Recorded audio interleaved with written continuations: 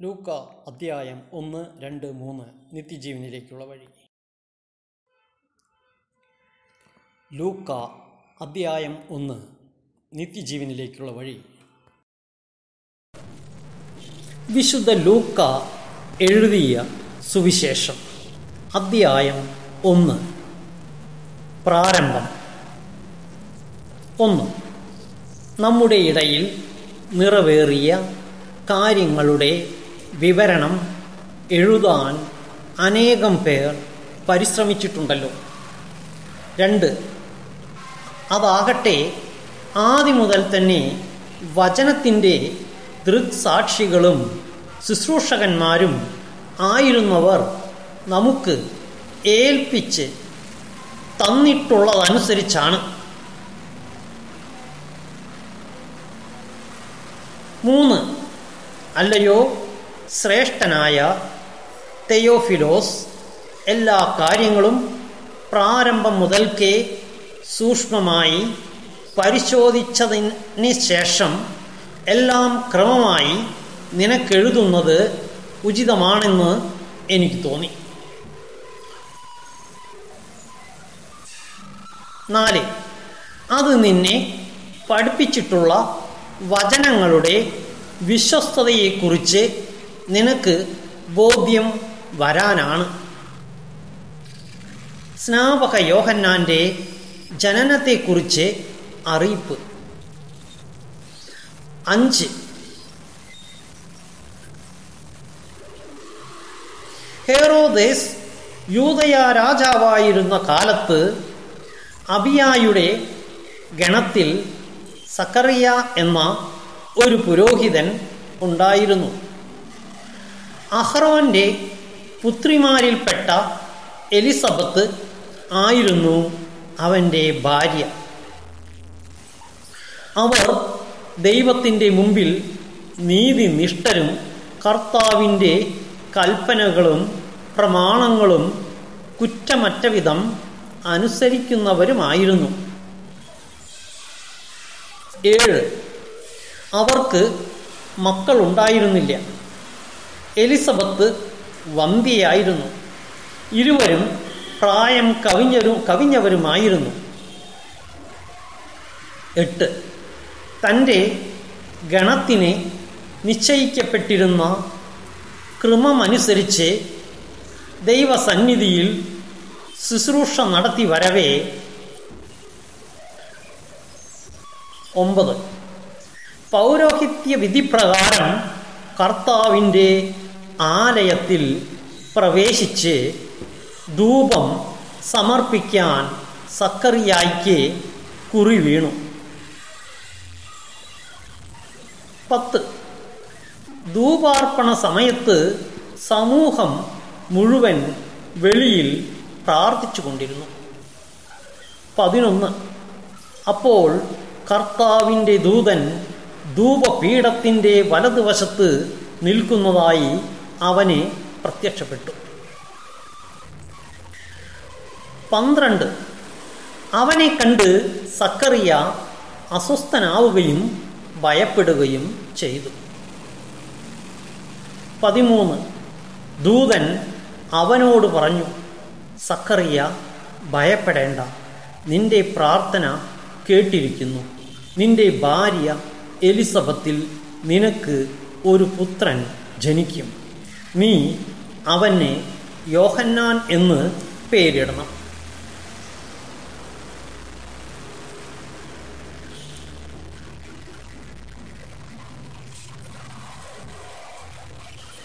14. നിനക്ക് ആനന്ദവും സന്തുഷ്ടിയും ഉണ്ടാകും. അനേകർ അവൻ്റെ ജനനത്തിൽ ആഹ്ലാദിക്കുകയും ചെയ്യും. 15.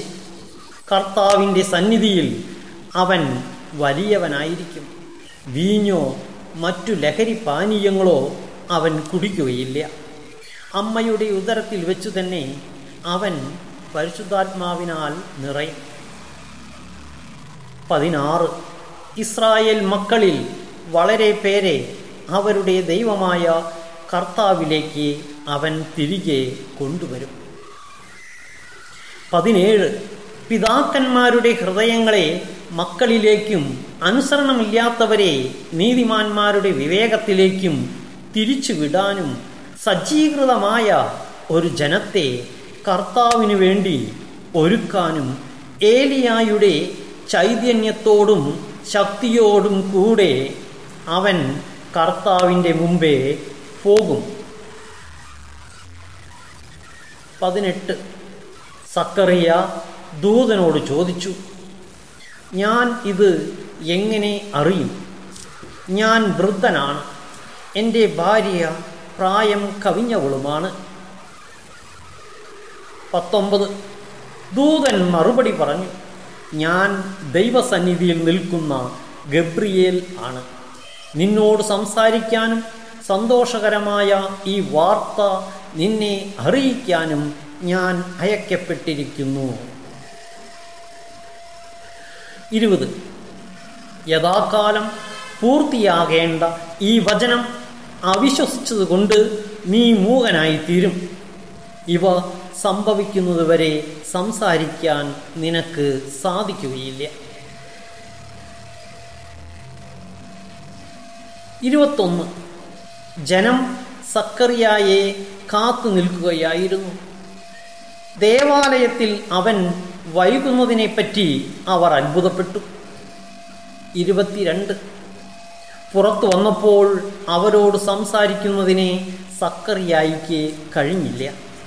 ദേവാലയത്തിൽ വെച്ച് അവന് ഏതോ ദർശനമുണ്ടായി എന്ന് അവർ മനസ്സിലാക്കി. അവൻ അവരോട് ആംഗ്യം കാണിക്കുകയും ഊമനായി കഴിയുകയും ചെയ്തു. 23 തൻ്റെ ശുശ്രൂഷയുടെ ദിവസങ്ങൾ പൂർത്തിയായപ്പോൾ അവൻ വീട്ടിലേക്ക് പോയി. 24 താമസിയാതെ അവൻ്റെ ഭാര്യ എലിസബത്ത് ഗർഭം ധരിച്ചു.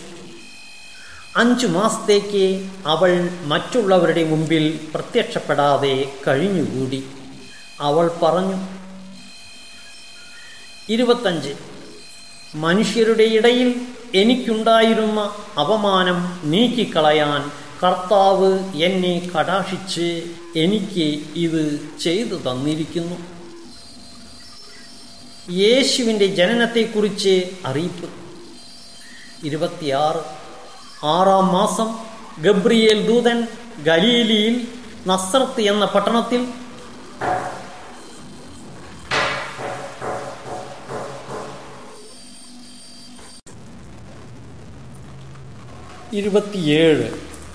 ദാവീദിൻ്റെ വംശത്തിൽപ്പെട്ട ജോസഫ് എന്നു പേരായ പുരുഷനുമായി വിവാഹ നിശ്ചയം ചെയ്തിരുന്ന കന്യകയുടെ അടുത്തേക്ക് ദൈവത്താൽ അയക്കപ്പെട്ടു. അവളുടെ പേര് മറിയം എന്നായിരുന്നു. 28 ദൂതൻ അവളുടെ അടുത്തു വന്ന് പറഞ്ഞു, ദൈവകൃപ നിറഞ്ഞവളെ, സ്വസ്തി, കർത്താവ് നിന്നോട് കൂടെ. 29 ഈ വചനം കേട്ട് അവൾ വളരെ അസ്വസ്ഥയായി. എന്താണ് ഈ അഭിവാദനത്തിൻ്റെ അർത്ഥം എന്ന് അവൾ ചിന്തിച്ചു. 30 ദൂതൻ അവളോട് പറഞ്ഞു, മറിയമേ, നീ ഭയപ്പെടേണ്ട, ദൈവസന്നിധിയിൽ നീ കൃപ കണ്ടെത്തിയിരിക്കുന്നു. 31 നീ ഗർഭം ധരിച്ച് ഒരു പുത്രനെ പ്രസവിക്കും. നീ അവന് യേശു എന്ന് പേരിടണം. 32 അവൻ വലിയവനായിരിക്കും, അത്യുന്നതൻ്റെ പുത്രൻ എന്ന് വിളിക്കപ്പെടും. അവൻ്റെ പിതാവായ ദാവീദിൻ്റെ സിംഹാസനം ദൈവമായ കർത്താവ് അവന് കൊടുക്കും. 33 യാക്കോബിൻ്റെ ഭവനത്തിന്മേൽ അവൻ എന്നേക്കും ഭരണം നടത്തും. അവൻ്റെ രാജ്യത്തിന് അവസാനം ഉണ്ടാകുകയില്ല. 34 മറിയം ദൂതനോട് പറഞ്ഞു, ഇതെങ്ങനെ സംഭവിക്കും? ഞാൻ പുരുഷനെ അറിയുന്നില്ലല്ലോ. 35. ദൂതൻ മറുപടി പറഞ്ഞു, പരിശുദ്ധാത്മാവ് നിന്റെ മേൽ വരും, അത്യുന്നതൻ്റെ ശക്തി നിന്റെ മേൽ ആവസിക്കും. ആകയാൽ ജനിക്കാൻ പോകുന്ന ശിശു പരിശുദ്ധൻ, ദൈവപുത്രൻ എന്ന് വിളിക്കപ്പെടും. 36. ഇതാ നിന്റെ ചാർച്ചക്കാരി വൃദ്ധയായ എലിസബത്തും ഒരു പുത്രനെ ഗർഭം ധരിച്ചിരിക്കുന്നു. വന്ധിയെന്ന് പറഞ്ഞിരുന്ന അവൾക്ക് ഇത് 6-ാം മാസമാണ്. 37. ദൈവത്തിന് ഒന്നും അസാധ്യമല്ല. 38. മറിയം പറഞ്ഞു, ഇതാ കർത്താവിൻ്റെ ദാസി, നിന്റെ വാക്ക് എന്നിൽ നിറവേറട്ടെ. അപ്പോൾ ദൂതൻ അവളുടെ മുമ്പിൽ നിന്നു മറഞ്ഞു. എലിസബത്ത് മറിയത്തെ സ്തുതിക്കുന്നു. 39. ആ ദിവസങ്ങളിൽ മറിയം യൂദയായിലെ മലമ്പ്രദേശത്തുള്ള ഒരു പട്ടണത്തിലേക്ക് തിടുക്കത്തിൽ യാത്ര പുറപ്പെട്ടു. 40. അവൾ സക്കറിയായുടെ വീട്ടിൽ പ്രവേശിച്ച് എലിസബത്തിനെ അഭിവാദനം ചെയ്തു. 41. മറിയത്തിൻ്റെ അഭിവാദനം കേട്ടപ്പോൾ എലിസബത്തിൻ്റെ ഉദരത്തിൽ ശിശു കുതിച്ചു ചാടി. എലിസബത്ത്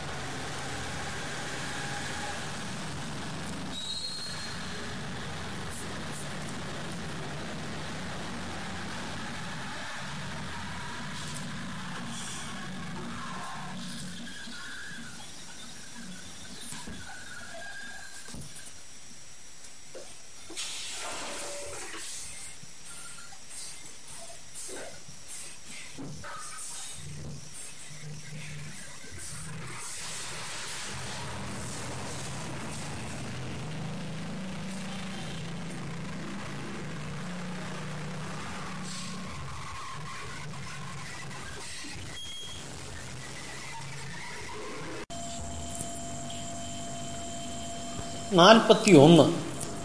മറിയത്തിൻ്റെ അഭിവാദനം കേട്ടപ്പോൾ എലിസബത്തിൻ്റെ ഉദരത്തിൽ ശിശു കുതിച്ചു ചാടി. എലിസബത്ത് പരിശുദ്ധാത്മാവ് നിറഞ്ഞവളായി. 42. അവൾ ഉദ്ഘോഷിച്ചു, നീ സ്ത്രീകളിൽ അനുഗ്രഹീതയാണ്, നിന്റെ ഉദരഫലവും അനുഗ്രഹീതം. 43. എൻ്റെ കർത്താവിൻ്റെ അമ്മ എൻ്റെ അടുത്ത് വരാനുള്ള ഈ ഭാഗ്യം എനിക്ക് എവിടെ നിന്ന്? 44.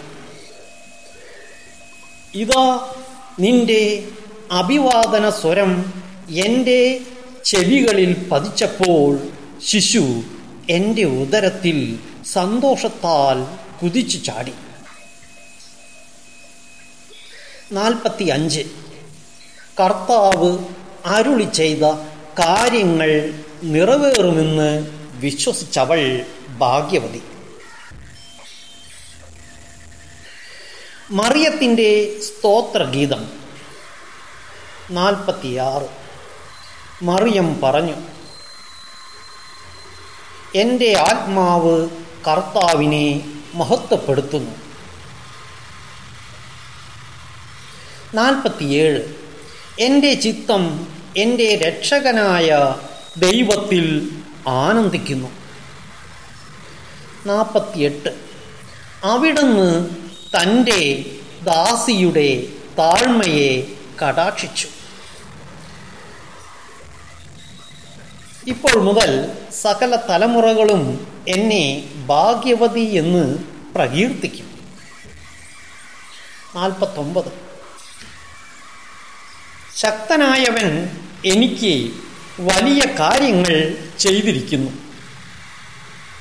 അവിടുത്തെ നാമം പരിശുദ്ധമാണ്. 50. അവിടുത്തെ ഭക്തരുടെ മേൽ തലമുറകൾ തോറും അവിടുന്ന് കരുണ വർഷിക്കും. 51. അവിടുന്ന് തൻ്റെ ഭുജം കൊണ്ട് ശക്തി പ്രകടിപ്പിച്ചു. ഹൃദയവിചാരത്തിൽ അഹങ്കരിക്കുന്നവരെ ചിതറിച്ചു. 52. ശക്തന്മാരെ സിംഹാസനത്തിൽ നിന്ന് മറിച്ചിട്ടു, എളിയവരെ ഉയർത്തി. 53. വിശ്വസിക്കുന്നവരെ വിശിഷ്ട വിഭവങ്ങൾ കൊണ്ട് സംതൃപ്തരാക്കി, സമ്പന്നരെ വെറും കയ്യോടെ പറഞ്ഞയച്ചു. 54. തൻ്റെ കാരുണ്യം അനുസ്മരിച്ചുകൊണ്ട് അവിടുന്ന് തൻ്റെ ദാസനായ ഇസ്രായേലിനെ സഹായിച്ചു. 55. നമ്മുടെ പിതാക്കന്മാരായ അബ്രാഹത്തോടും അവൻ്റെ സന്തതികളോടും എന്നേക്കുമായി ചെയ്ത വാഗ്ദാനം അനുസരിച്ചു തന്നെ. 56. മറിയം അവളുടെ കൂടെ 3 മാസത്തോളം താമസിച്ചു, പിന്നെ വീട്ടിലേക്ക് മടങ്ങി. സ്നാപക യോഹന്നാൻ്റെ ജനനം. 57. എലിസബത്തിന് പ്രസവ സമയമായി. അവൾ ഒരു പുത്രനെ പ്രസവിച്ചു. 58. കർത്താവ് അവളോട് വലിയ കാരുണ്യം കാണിച്ചിരിക്കുന്നു എന്ന് കേട്ട അയൽക്കാരും ബന്ധുക്കളും അവളോടൊത്ത് സന്തോഷിച്ചു. 59. 8-ാം ദിവസം അവർ ശിശുവിൻ്റെ പരിച്ഛേദനത്തിന് വന്നു. പിതാവിൻ്റെ പേര് അനുസരിച്ച് സക്കറിയ എന്ന് അവന് പേര് നൽകാൻ അവർ ആഗ്രഹിച്ചു. 60. എന്നാൽ ശിശുവിൻ്റെ അമ്മ അവരോട് പറഞ്ഞു, അങ്ങനെയല്ല, അവൻ യോഹന്നാൻ എന്ന് വിളിക്കപ്പെടണം. 61. അവർ അവളോട് പറഞ്ഞു, നിന്റെ ബന്ധുക്കളിൽ ആർക്കും ഈ പേര് ഇല്ലല്ലോ. 62. ശിശുവിനെ എന്ത് പേര് നൽകാനാണ് ആഗ്രഹിക്കുന്നതെന്ന് അവൻ്റെ പിതാവിനോട് അവർ ആംഗ്യം കാണിച്ച് ചോദിച്ചു. 63. അവൻ ഒരു എഴുത്തു പലക വരുത്തി അതിൽ എഴുതി, യോഹന്നാൻ എന്നാണ് അവൻ്റെ പേര്. എല്ലാവരും അത്ഭുതപ്പെട്ടു. 64. തൽക്ഷണം അവൻ്റെ വായ് തുറക്കപ്പെട്ടു, നാവ് സ്വതന്ത്രമായി. അവൻ ദൈവത്തെ വാഴ്ത്തിക്കൊണ്ട് സംസാരിക്കാൻ തുടങ്ങി. 65. അയൽക്കാർക്കെല്ലാം ഭയമുണ്ടായി. യൂദയായിലെ മലനാട്ടിലെങ്ങും ഈ സംഗതികൾ സംസാര വിഷയമാവുകയും ചെയ്തു. 66. കേട്ടവരെല്ലാം ഈ ശിശു ആരായി തീരും എന്ന് ചിന്തിച്ചു തുടങ്ങി. കർത്താവിൻ്റെ കരം അവനോട് കൂടെ ഉണ്ടായിരുന്നു. സക്കറിയായുടെ പ്രവചനഗീതം. 67. അവൻ്റെ പിതാവായ സക്കറിയ പരിശുദ്ധാത്മാവിനാൽ നിറഞ്ഞ് പ്രവചിച്ചു. 68. ഇസ്രായേലിൻ്റെ ദൈവമായ കർത്താവ് വാഴ്ത്തപ്പെട്ടവൻ. അവിടുന്ന് തൻ്റെ ജനത്തെ സന്ദർശിച്ച് രക്ഷിച്ചു.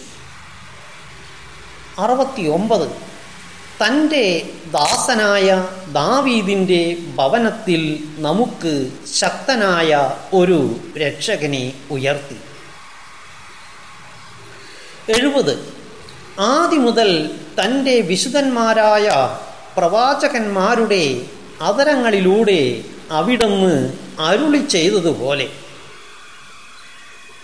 71 ശത്രുക്കളിൽ നിന്നും നമ്മെ വെറുക്കുന്നവരുടെ കയ്യിൽ നിന്നും നമ്മെ രക്ഷിക്കാനും. 72 നമ്മുടെ പിതാക്കന്മാരോട് വാഗ്ദാനം ചെയ്ത കാരുണ്യം നിവർത്തിക്കാനും. 73 നമ്മുടെ പിതാവായ അബ്രാഹത്തോട് ചെയ്ത അവിടുത്തെ വിശുദ്ധമായ ഉടമ്പടി അനുസ്മരിക്കാനും. 74 ശത്രുക്കളുടെ കയ്യിൽ നിന്ന് വിമോചിതരായി നിർഭയം. 75 പരിശുദ്ധിയിലും നീതിയിലും എപ്പോഴും അവിടുത്തെ മുമ്പിൽ ശുശ്രൂഷ ചെയ്യാൻ വേണ്ട അനുഗ്രഹം നമുക്ക് നൽകാനുമായിട്ടാണ് ഇത്. 76 നീയോ കുഞ്ഞേ അത്യുന്നതൻ്റെ പ്രവാചകൻ എന്ന് വിളിക്കപ്പെടും. കർത്താവിനെ വഴിയൊരുക്കാൻ അവിടത്തെ മുമ്പേ നീ പോകും. 77 അത് അവിടത്തെ ജനത്തിന് പാപമോചനം വഴിയുള്ള രക്ഷയെക്കുറിച്ച് അറിവ് കൊടുക്കാനും. 78 നമ്മുടെ ദൈവത്തിൻ്റെ കാരുണ്യാതിരേകം കൊണ്ട് ഉയരത്തിൽ നിന്നുള്ള ഉദയരശ്മി നമ്മെ സന്ദർശിക്കുമ്പോൾ. 79 ഇരുളിലും മരണത്തിൻ്റെ നിഴലിലും ഇരിക്കുന്നവർക്ക് പ്രകാശം വീശാനും സമാധാനത്തിൻ്റെ മാർഗത്തിലേക്ക് നമ്മുടെ പാദങ്ങളെ നയിക്കാനും വേണ്ടിയാണ്. 80 ശിശു വളർന്നു ആത്മാവിൽ ശക്തിപ്പെട്ടു. ഇസ്രായേലിനെ വെളിപ്പെടുന്നതുവരെ അവൻ മരുഭൂമിയിലായിരുന്നു. വിശുദ്ധ ലൂക്ക എഴുതിയ സുവിശേഷം അധ്യായം 2 നിത്യജീവനിലേക്കുള്ള വഴി.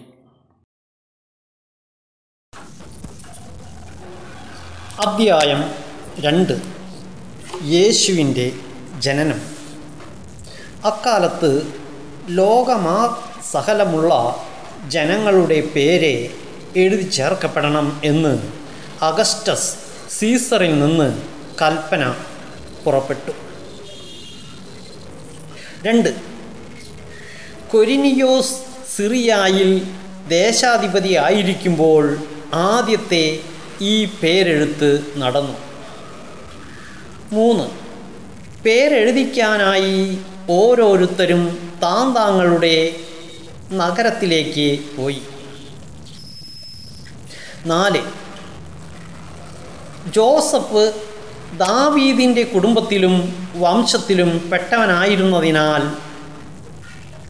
5 പേരെഴുതിക്കാനായി ഗലീലിയിലെ പട്ടണമായ നസ്രത്തിൽ നിന്ന് യൂദയായിൽ ദാവീദിൻ്റെ പട്ടണമായ ബത്ലഹേമിലേക്ക് ഗർഭിണിയായ ഭാര്യ മറിയത്തോടു കൂടെ പോയി. 6 അവിടെയായിരിക്കുമ്പോൾ അവൾക്ക് പ്രസവ സമയം അടുത്തു. അവൾ തൻ്റെ കടിഞ്ഞൂൽ പുത്രനെ പ്രസവിച്ചു. 7 അവനെ പിള്ളക്കച്ച കൊണ്ട് പൊതിഞ്ഞ് പുൽത്തൊട്ടിയിൽ കിടത്തി. കാരണം സത്രത്തിൽ അവർക്ക് സ്ഥലം ലഭിച്ചില്ല.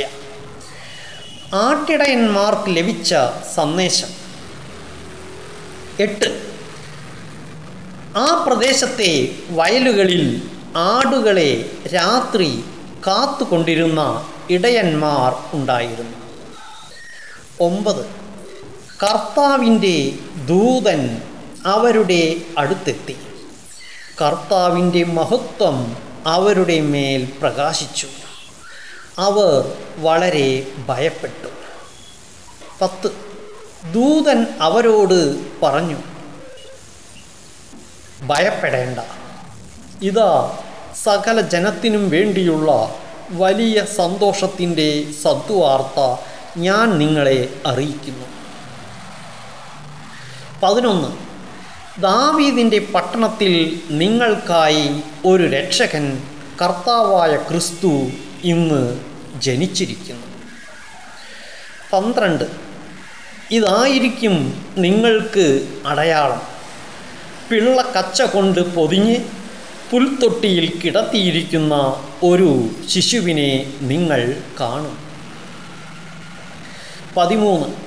പെട്ടെന്ന് സ്വർഗീയ സൈന്യത്തിൻ്റെ ഒരു വ്യൂഹം ആ ദൂതനോട് കൂടെ പ്രത്യക്ഷപ്പെട്ട് ദൈവത്തെ സ്തുതിച്ചുകൊണ്ട് പറഞ്ഞു. 14.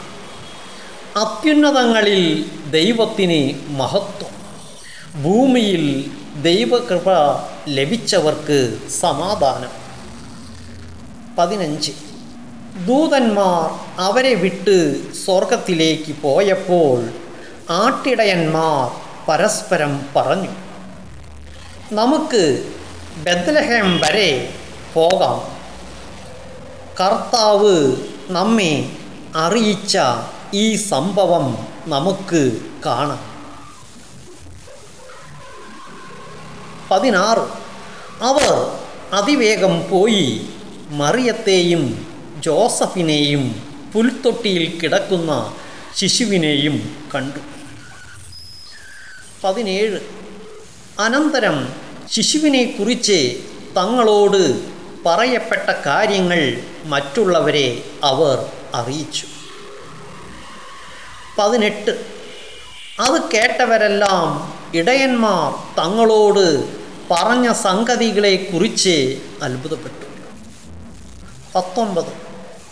മറിയമാകട്ടെ ഇവയെല്ലാം ഹൃദയത്തിൽ സംഗ്രഹിച്ച് ഗാഢമായി ചിന്തിച്ചു കൊണ്ടിരുന്നു. 20. തങ്ങളോട് പറയപ്പെട്ടതുപോലെ കാണുകയും കേൾക്കുകയും ചെയ്ത സകല കാര്യങ്ങളെയും കുറിച്ച് ദൈവത്തെ മഹത്വപ്പെടുത്തുകയും സ്തുതിക്കുകയും ചെയ്തുകൊണ്ട് ആ ഇടയന്മാർ തിരിച്ചുപോയി. പരിച്ഛേദനം, സമർപ്പണം. 21. ശിശുവിൻ്റെ പരിച്ഛേദനത്തിനുള്ള 8-ാം ദിവസം ആയപ്പോൾ അവൻ ഗർഭത്തിൽ ഉരുവാകുന്നതിന് മുമ്പ് ദൂതൻ നിർദ്ദേശിച്ചിരുന്ന യേശു എന്ന പേര് അവന് നൽകി. 22. മോശയുടെ നിയമമനുസരിച്ച് ശുദ്ധീകരണത്തിനുള്ള ദിവസങ്ങൾ പൂർത്തിയായപ്പോൾ അവർ അവനെ കർത്താവിന് സമർപ്പിക്കാൻ ജെറുസലേമിലേക്ക് കൊണ്ടുപോയി. 23. കടിഞ്ഞൂൽ പുത്രന്മാരൊക്കെയും കർത്താവിൻ്റെ പരിശുദ്ധൻ എന്ന് വിളിക്കപ്പെടണം എന്നും. 24. ഒരു ജോഡി ചെങ്ങാലികളെയോ 2 പ്രാവിൻ കുഞ്ഞുങ്ങളെയോ ബലിയർപ്പിക്കണം എന്നും കർത്താവിൻ്റെ നിയമത്തിൽ പറഞ്ഞിരിക്കുന്നതനുസരിച്ചാണ് അവർ അങ്ങനെ ചെയ്തത്. ശിമയോനും അന്നായും. 25. ജെറുസലേമിൽ ശിമയോൻ എന്നൊരുവൻ ജീവിച്ചിരുന്നു. അവൻ നീതിമാനും ദൈവഭക്തനും ഇസ്രായേലിൻ്റെ ആശ്വാസം പ്രതീക്ഷിച്ചിരുന്നവനും ആയിരുന്നു. പരിശുദ്ധാത്മാവ് അവൻ്റെ മേൽ ഉണ്ടായിരുന്നു. 26. കർത്താവിൻ്റെ അഭിഷിക്തനെ കാണുന്നതുവരെ മരിക്കുകയില്ല എന്ന് പരിശുദ്ധാത്മാവ് അവനെ വെളിപ്പെടുത്തിയിരുന്നു. 27. പരിശുദ്ധാത്മാവിൻ്റെ പ്രേരണയാൽ അവൻ ദേവാലയത്തിലേക്ക് വന്നു. നിയമപ്രകാരമുള്ള അനുഷ്ഠാനങ്ങൾക്കായി ശിശുവായ യേശുവിനെ മാതാപിതാക്കന്മാർ ദേവാലയത്തിൽ കൊണ്ടുചെന്നു. 28. ശിമയോൻ ശിശുവിനെ കയ്യിലെടുത്ത് ദൈവത്തെ സ്തുതിച്ചുകൊണ്ട് പറഞ്ഞു, 29. കർത്താവേ, അവിടുത്തെ വാഗ്ദാനമനുസരിച്ച് ഇപ്പോൾ ഈ ദാസനെ സമാധാനത്തിൽ വിട്ടയക്കണമേ. 30. എന്തെന്നാൽ 31. സകല ജനതകൾക്കും വേണ്ടി അങ്ങ് ഒരുക്കിയിരിക്കുന്ന രക്ഷ എൻ്റെ കണ്ണുകൾ കണ്ടു കഴിഞ്ഞു. 32. അത് വിജാതീയർക്ക് വെളിപ്പാടിൻ്റെ പ്രകാശവും അവിടുത്തെ ജനമായ ഇസ്രായേലിൻ്റെ മഹിമയും ആണ്. 33. അവനെക്കുറിച്ച് പറയപ്പെട്ടതെല്ലാം കേട്ട് അവൻ്റെ പിതാവും മാതാവും അത്ഭുതപ്പെട്ടു. 34. ശിമയോൻ അവരെ അനുഗ്രഹിച്ചുകൊണ്ട് അവൻ്റെ അമ്മയായ മറിയത്തോട് പറഞ്ഞു, ഇവൻ ഇസ്രായേലിൽ പലരുടെയും വീഴ്ചയ്ക്കും ഉയർച്ചയ്ക്കും കാരണമാകും. ഇവൻ വിവാദ വിഷയമായ അടയാളവുമായിരിക്കും. 35. അങ്ങനെ അനേകരുടെ ഹൃദയവിചാരങ്ങൾ വെളിപ്പെടും. നിന്റെ ഹൃദയത്തിലൂടെ ഒരു വാൾ തുളച്ചു കയറുകയും ചെയ്യും. 36. ഫനുവേലിൻ്റെ പുത്രിയും ആഷേർ വംശജയുമായ അന്ന എന്നൊരു പ്രവാചികയും അവിടെ ഉണ്ടായിരുന്നു. ഇവൾ കന്യകാപ്രായം മുതൽ 7 വർഷം ഭർത്താവിനോടൊത്ത് ജീവിച്ചു. 37. 84 വയസ്സായ ഈ വിധവ ദേവാലയം വിട്ടുപോകാതെ രാപ്പകൽ ദൈവത്തെ സ്തുതിച്ചുകൊണ്ട് ഉപവാസത്തിലും പ്രാർത്ഥനയിലും കഴിയുകയായിരുന്നു. 38. അവൾ അപ്പോൾ തന്നെ മുമ്പോട്ട് വന്ന് ദൈവത്തെ സ്തുതിക്കുകയും ജെറുസലേമിൽ രക്ഷ പ്രതീക്ഷിച്ചു കൊണ്ടിരുന്ന എല്ലാവരോടും ശിശുവിനെക്കുറിച്ച് സംസാരിക്കുകയും ചെയ്തു. 39. കർത്താവിൻ്റെ നിയമപ്രകാരം എല്ലാം നിവർത്തിച്ച ശേഷം അവർ സ്വനഗരമായ ഗലീലിയിലെ നസറത്തിലേക്ക് മടങ്ങി. 40. ശിശു വളർന്നു ജ്ഞാനം നിറഞ്ഞ് ശക്തനായി. ദൈവത്തിൻ്റെ കൃപ അവൻ്റെ മേൽ ഉണ്ടായിരുന്നു. ബാലനായ യേശു ദേവാലയത്തിൽ. 41. യേശുവിൻ്റെ മാതാപിതാക്കന്മാർ ആണ്ടുതോറും പെസഹ തിരുനാളിന് ജെറുസലേമിൽ പോയിരുന്നു. 42. അവന് 12 വയസ്സായപ്പോൾ പതിവനുസരിച്ച് അവർ തിരുനാളിന് പോയി. 43. തിരുനാൾ കഴിഞ്ഞ് അവർ മടങ്ങിപ്പോന്നു. എന്നാൽ ബാലനായ യേശു ജെറുസലേമിൽ തങ്ങി. മാതാപിതാക്കന്മാർ അത് അറിഞ്ഞില്ല. 44. അവൻ യാത്രാ സംഘത്തിൻ്റെ കൂടെ കാണും എന്ന് വിചാരിച്ച് അവർ ഒരു ദിവസത്തെ വഴി പിന്നിട്ടു. ബന്ധുക്കളുടെയും പരിചയക്കാരുടെയും ഇടയിൽ. 45. അന്വേഷിച്ചിട്ട് കാണായികയാൽ യേശുവിനെ തിരക്കി അവർ ജെറുസലേമിലേക്ക് തിരിച്ചുപോയി. 46. 3 ദിവസങ്ങൾക്ക് ശേഷം അവർ അവനെ ദേവാലയത്തിൽ കണ്ടെത്തി. അവൻ ഉപാധ്യായന്മാരുടെ ഇടയിലിരുന്ന് അവർ പറയുന്നത് കേൾക്കുകയും അവരോട് ചോദ്യങ്ങൾ ചോദിക്കുകയും ചെയ്യുകയായിരുന്നു. 47. കേട്ടവരെല്ലാം അവൻ്റെ ബുദ്ധിശക്തിയിലും മറുപടികളിലും അത്ഭുതപ്പെട്ടു. 48. അവനെ കണ്ടപ്പോൾ മാതാപിതാക്കൾ വിസ്മയിച്ചു. അവൻ്റെ അമ്മ അവനോട് പറഞ്ഞു, മകനെ, നീ ഞങ്ങളോട് ഇങ്ങനെ ചെയ്തതെന്ത്? നിന്റെ പിതാവും ഞാനും ഉത്കണ്ഠയോടെ നിന്നെ അന്വേഷിക്കുകയായിരുന്നു. അവൻ അവരോട് ചോദിച്ചു. 49.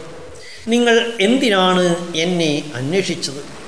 ഞാൻ എൻ്റെ പിതാവിൻ്റെ കാര്യങ്ങളിൽ വ്യാപൃതനായിരിക്കേണ്ടതാണെന്ന് നിങ്ങൾ അറിയുന്നില്ലേ? 50. അവൻ തങ്ങളോട് പറഞ്ഞതെന്തെന്ന് അവർ ഗ്രഹിച്ചില്ല. 51. പിന്നെ അവൻ അവരോടൊപ്പം പുറപ്പെട്ട് നസ്രത്തിൽ വന്ന് അവർക്ക് വിധേയനായി ജീവിച്ചു. അവൻ്റെ അമ്മ ഇക്കാര്യങ്ങളെല്ലാം ഹൃദയത്തിൽ സംഗ്രഹിച്ചു. 52. യേശു ജ്ഞാനത്തിലും പ്രായത്തിലും ദൈവത്തിൻ്റെയും മനുഷ്യരുടെയും പ്രീതിയിലും വളർന്നു വന്നു.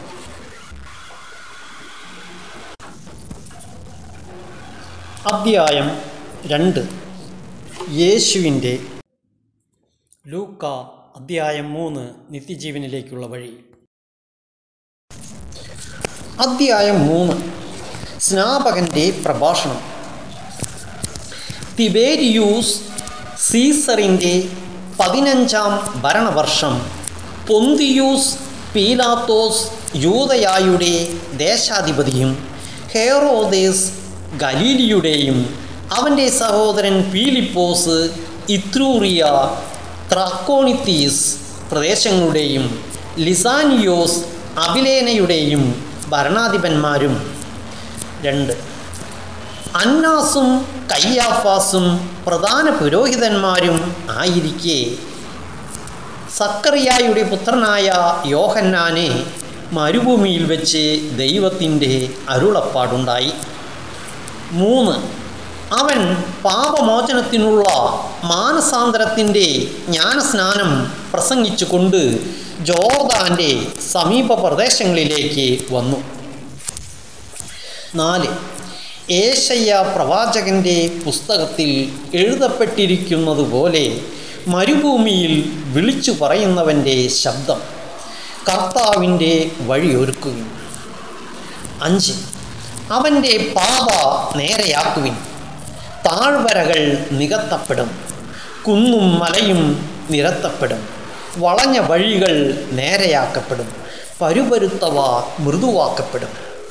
6. സകല മനുഷ്യരും ദൈവത്തിൻ്റെ രക്ഷ കാണുകയും ചെയ്യും. 7. ജ്ഞാനസ്നാനം സ്വീകരിക്കാൻ തൻ്റെ അടുത്തേക്ക് വന്നിരുന്ന ജനക്കൂട്ടങ്ങളോട് അവൻ ചോദിച്ചു, അണലി സന്തതികളെ, ആസന്നമായ ക്രോധത്തിൽ നിന്ന് ഓടിയകലാൻ നിങ്ങൾക്ക് മുന്നറിയിപ്പ് നൽകിയത് ആരാണ്? 8. മാനസാന്തരത്തിന് യോജിച്ച ഫലങ്ങൾ പുറപ്പെടുവിക്കുവിൻ. ഞങ്ങൾക്ക് പിതാവായി അബ്രാഹമുണ്ട് എന്ന് പറഞ്ഞ് നിങ്ങൾ അഭിമാനിക്കേണ്ട. കാരണം ഈ കല്ലുകളിൽ നിന്ന് അബ്രാഹത്തിന് സന്താനങ്ങളെ പുറപ്പെടുവിക്കാൻ ദൈവത്തിന് കഴിയുമെന്ന് ഞാൻ നിങ്ങളോട് പറയുന്നു. 9. വൃക്ഷങ്ങളുടെ വേരിന് കോടാലി വയ്ക്കപ്പെട്ട് കഴിഞ്ഞു. നല്ല ഫലം നൽകാത്ത വൃക്ഷങ്ങളെല്ലാം വെട്ടി തീയിൽ എറിയപ്പെടും. 10. ജനക്കൂട്ടം അവനോട് ചോദിച്ചു, ഞങ്ങൾ എന്താണ് ചെയ്യേണ്ടത്? 11.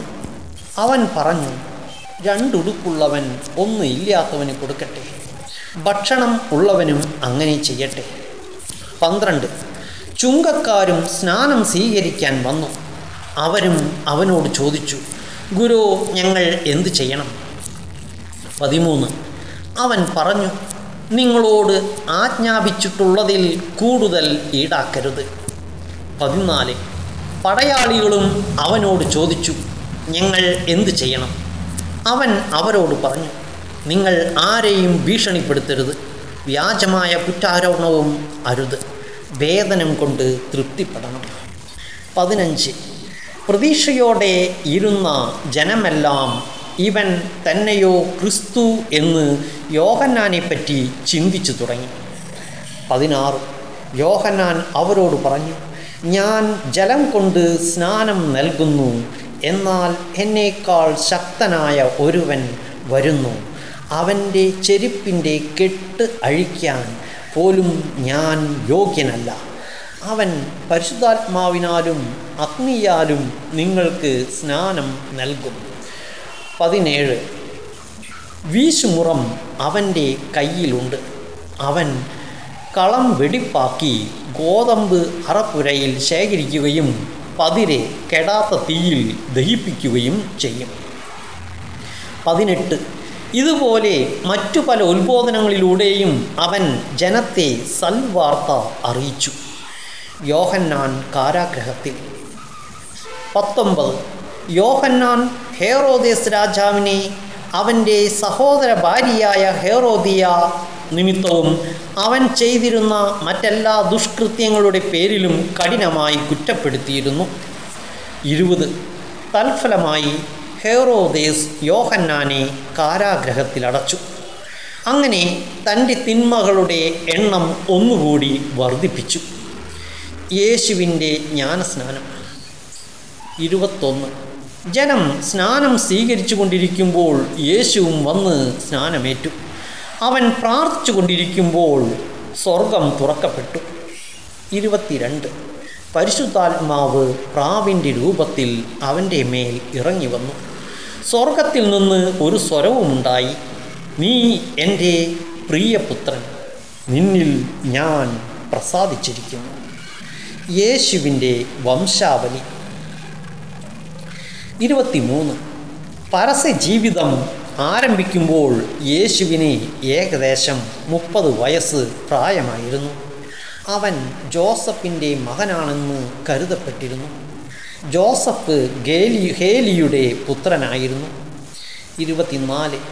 ഹേലി മത്താത്തിൻ്റെയും മത്താത്ത് ലേവിയുടെയും ലേവി മെൽക്കിയുടെയും